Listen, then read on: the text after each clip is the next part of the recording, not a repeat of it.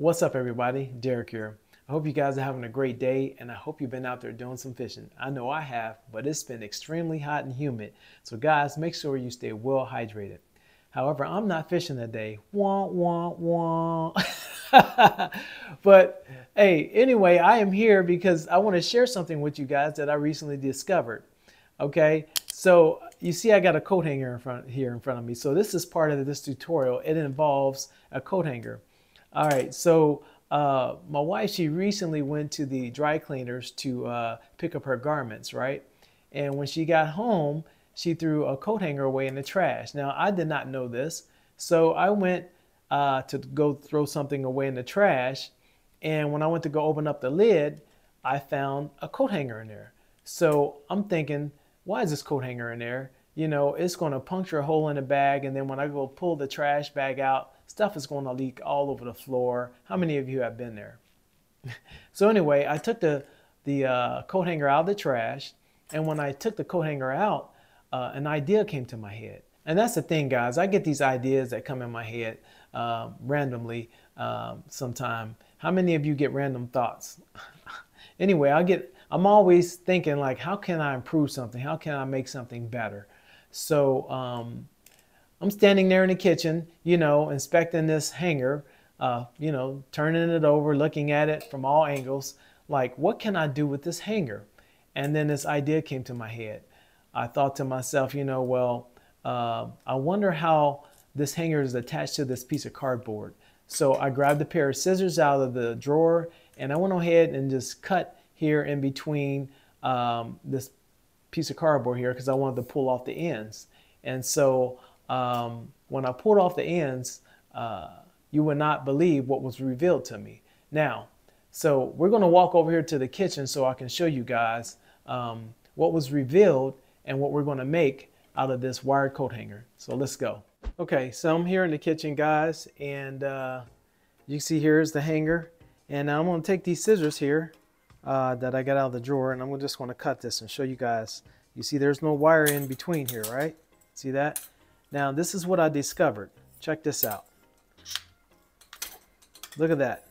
Okay, and I'm going to show you I'm going to pull this end off of this one. There we go.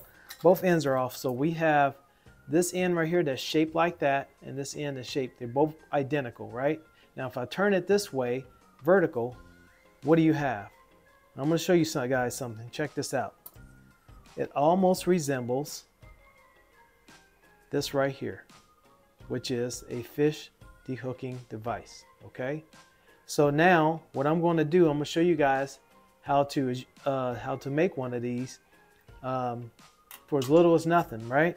So since this is already shaped into the hooking mechanism, you're just going to further shape it into like however you want it, right? However narrow or wide you want it. So you just take some pliers.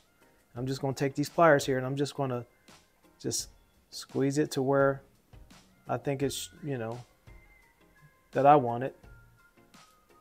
Look at that. There we go. Now look at this. I'm going to show you guys something. I'm going to move this out the way.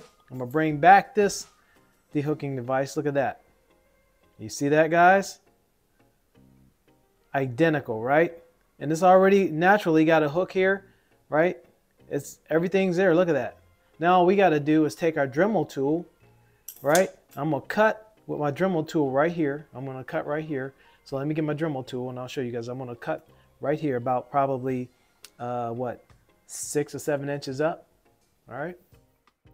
All right. So now I am going to take this wire and I'm going to cut it like right here with this Dremel tool here. Cut this on here.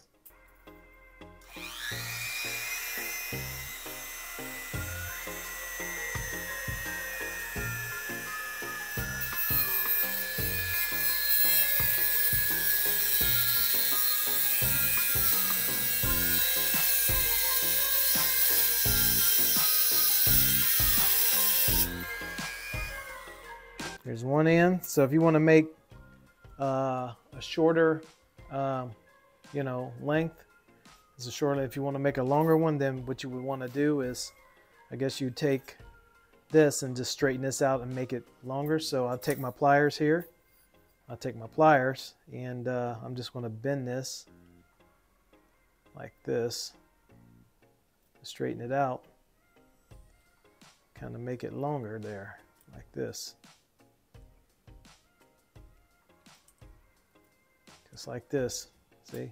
Now I'm going to cut it right here. Or, you know, if you don't have access to a wooden handle or a dowel rod, you can just use this right here. You can just use this portion of the hanger itself. This portion, all I would do is just straighten it up like this. I'd cut this, I'll show you guys. I'd cut this off right here.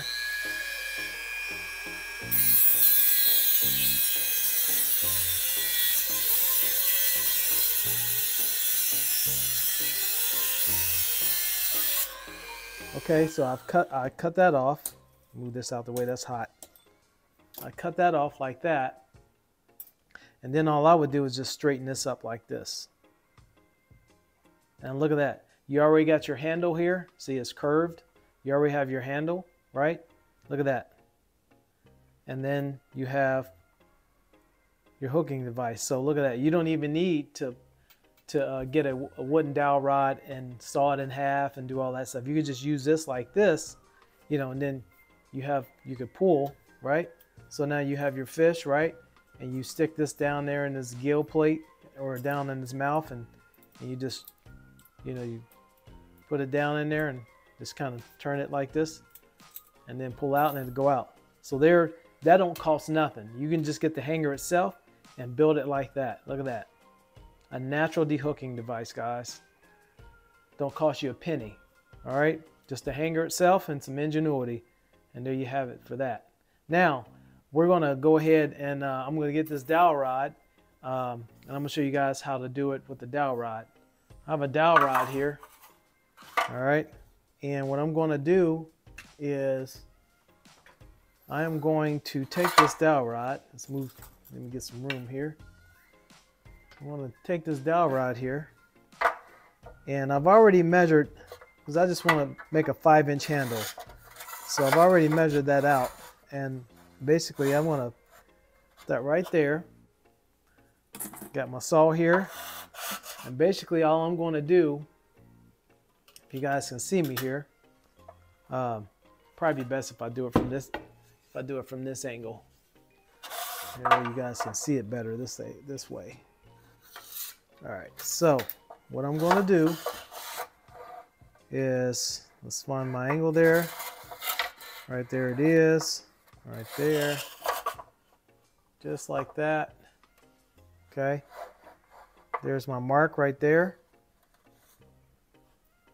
All right, now all I'm going to do, guys, is I am going to cut. I'm going to cut right here. Okay, so I'm going to cut this right here like this.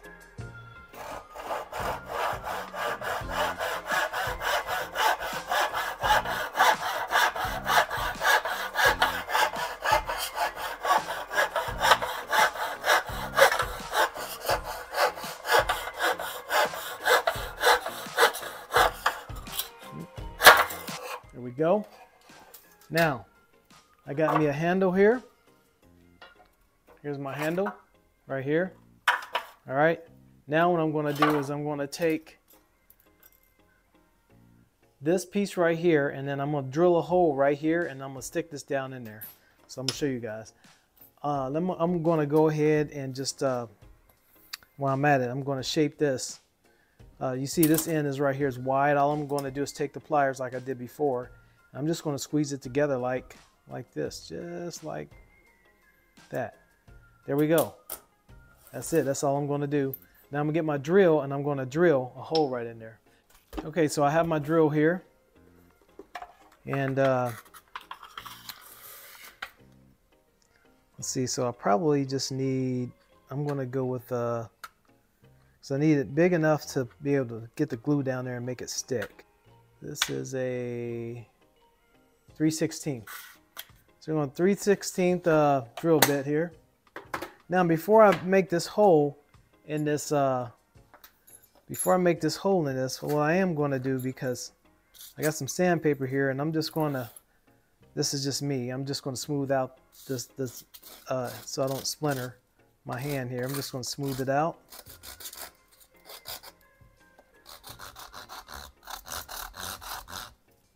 There we go. We're smooth. We got a nice smooth edge there. There we go. All right. Now, I'm just going to take my drill bit here. But what I'm going to do first is I'm going to make I'm going to pre-drill a small hole in there. That way I won't splinter the wood. So now I'm going to mark where I'm going to drill it at. What I'm going to do is I'm going to measure just so I can find the center. So, and I'm just eyeballing this, guys. I'm just eyeballing it. So we're going to go right here like this. And then we're going to do a cross just like this. All right, there we go. So the center is going to be like right here. Right there's the center. All right, now I'm going to drill a hole right there. Let's move this out the way. All right, so I'm just going to drill a hole right here. So let's see here, we're going to go down this way like this.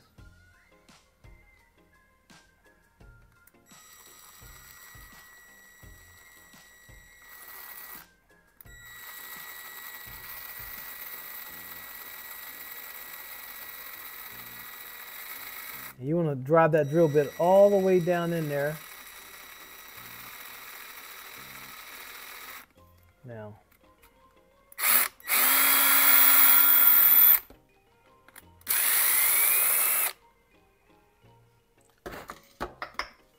all right, so now let's see here. You guys can see it's taking shape. So I'm going to stick this down in there like that. You see that? Now, I'm going to go deeper there.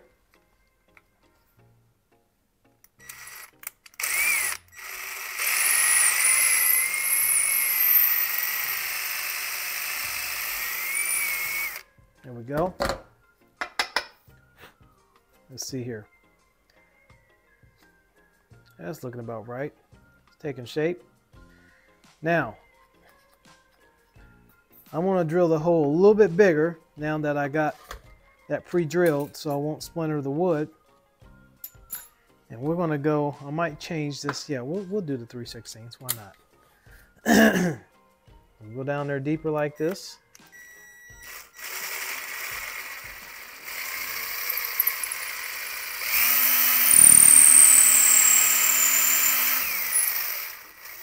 Just like that.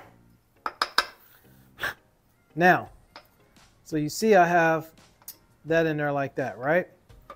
Now what I'm going to do, I'm going to show you guys. So look, we got our hole in there. We got our hole right there. We have this in there, right? Now what we're going to do is we're going to set that. So what we're going to do is we're going to get our glue gun, okay? We can get our glue gun. Okay, so we got our glue gun here. And let me get this cord off here real quick.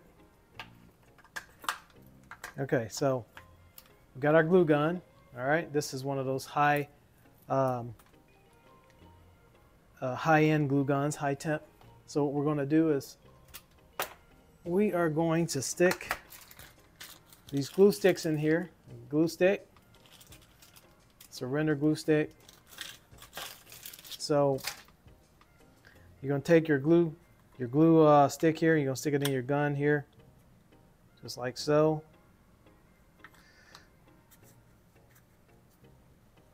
There we go. All right, here we go. So we're just going to take this glue down in here like this. I'm going to put some down in there like this, down in that hole.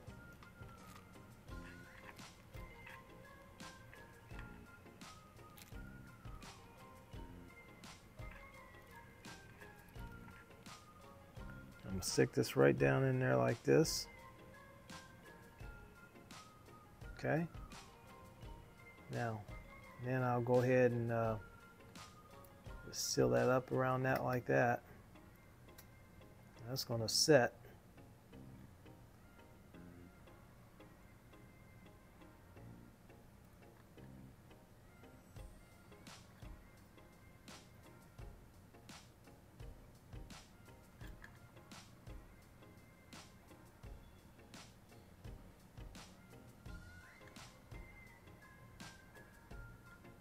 go.